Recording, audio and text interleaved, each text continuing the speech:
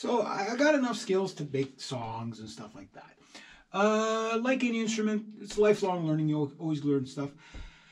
I'm not really what you would call a funky bass player, so I'm not saying I'll never do that, but I'm a metal guy, right? So, yeah. One thing this instrument has taught me is just to play. Just to play the damn thing. It's not much to look at, as you can imagine. It's really not the nicest neck. It's definitely not the nicest fretwork. Scale length is a little bit short, so you don't have proper tension. You got to just live with what you got. It's also taught me a lot about recording the bass, which when you have a cheap bass like this that doesn't have the right tension on it, you can get a good sound out of the bass, but you'll never get that note clarity. And like your favorite bass players, you hear every note they play because they're playing basses that have proper scale lengths for the strings that they're going with. But for the average guy that just wants to dabble in it, yeah, this is kind of like as a gigging bass, it'll be fine. I haven't played it live yet. Sorry, lie, I have. I played it for 2 songs. I did 2 songs live with it. But I played through the PA. I don't have a bass amp for it. My next bass is not going to be like an intermediate bass. I'm just going to go from this to like a Dingwall, something like that, or a Warwick. Like just get the best I can get. I've already kind of explained that philosophy many times. Don't spend $100 to save 10. But I also understand, like for somebody that's just getting into bass playing or just getting into guitar or drums, that you don't know if you're going to stick with it. You don't put a big investment in it. So something like this is, if you buy it and you play it once and you never, okay, yeah, you're out $400 or $500 or whatever it is. I think it was $460 with the tax, shipping and all, from the Arts Music Store.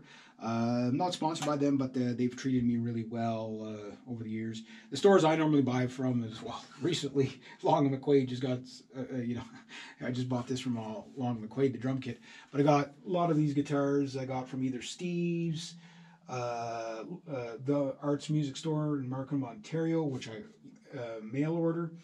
I bought a lot of guitars off them in the last little bit. I bought from mainly Steve's over the years, but Long and McQuaid and Steve's are kind of like my 2 big go-to stores because they usually have whatever it is I'm looking for. But the Arts Music Store usually has the thing, what I'm really looking for. They usually have it in stock. They don't carry as much as the other 2 stores, but what they carry is what I want. So it's like, oh, okay, well. And then when it comes to the Dingwall basses, those are like trying to find leprechauns on Paddy's Day, you know what I mean? you know what I mean? Like it's just good luck finding one, right? And when you do find one, it's probably going to be a 2-year wait list before you get it. So this will do me till that time.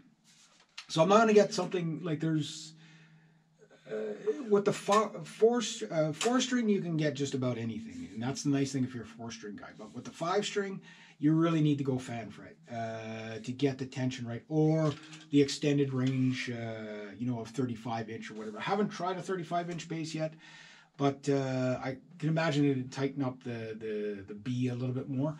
But really, you want to, when you're going to go, you're not doing leads like you are on a regular guitar.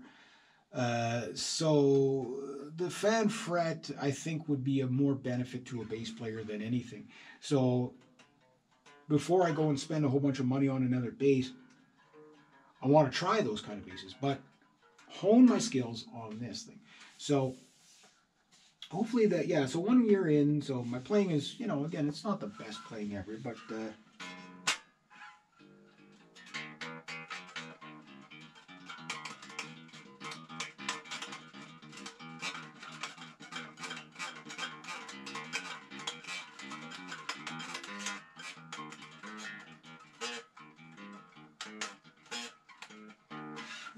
yeah, so I'm still a little bit sloppy in some areas, so I have to practice. Just winging it like that, yeah, of course I'm not going to be that. But yeah, I got all that stuff down, and my string muting's not bad from.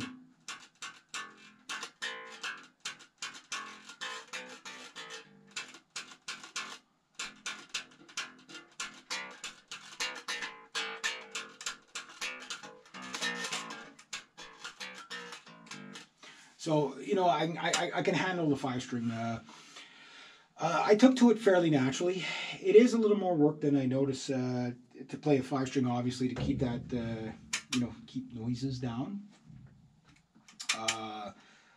Whatever, but you, like anything, you play it enough, you're just going to get used to it. So records, like I say, it does the job recording. It's not a really defined instrument, so it doesn't really stand out. It's like, you can't really separate the bass from the drums in the mix, which means your song is this thick.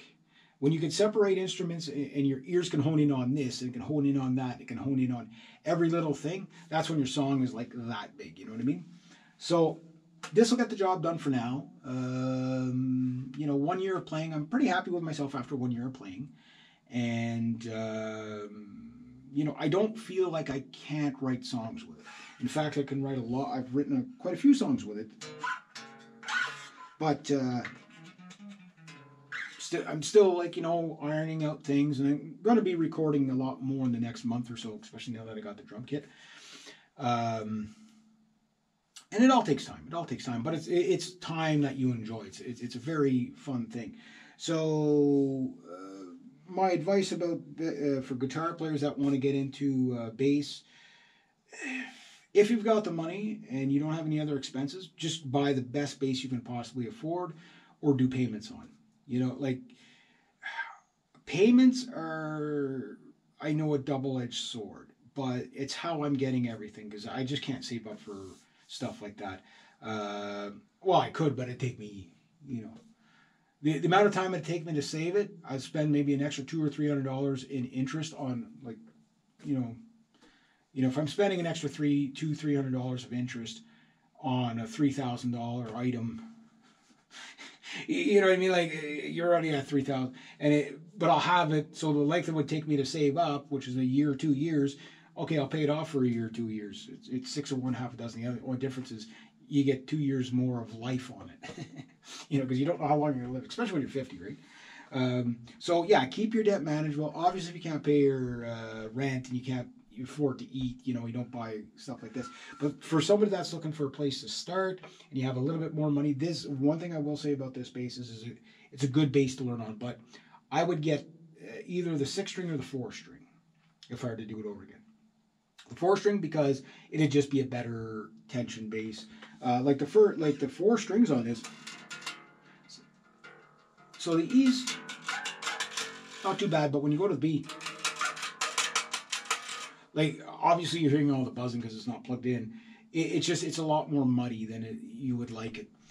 So the 4-string will be a little bit clearer, you know what I mean? The 6-string, well, if you're going to go for the 5, you might as well go for the 6, and just get used to a 6-string right from the get-go. And then that way, when you upgrade to another 6-string. Because I think I'm going to go 6-string after this. I might ditch the 8-string guitar and go with a 6-string bass, and just keep the 7-string, right? But I don't know. We'll see. But anyway, yeah, that's my 1 year of playing bass. I've enjoyed it.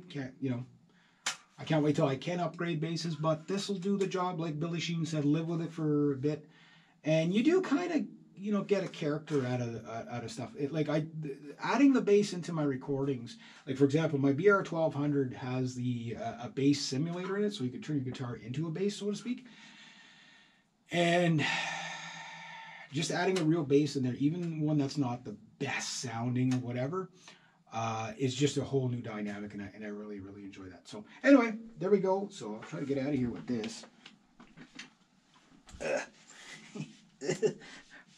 I just made my drum throne higher for playability reasons, and now I can't get out of there. All right, there we go. Well, I'll give you one more. Here's the Ibanez Geo with a lot of dust on it right now. So I know my cat's been sleeping on the bed there, so that's what it looks like. That's it. There you go. Have a great day, eh?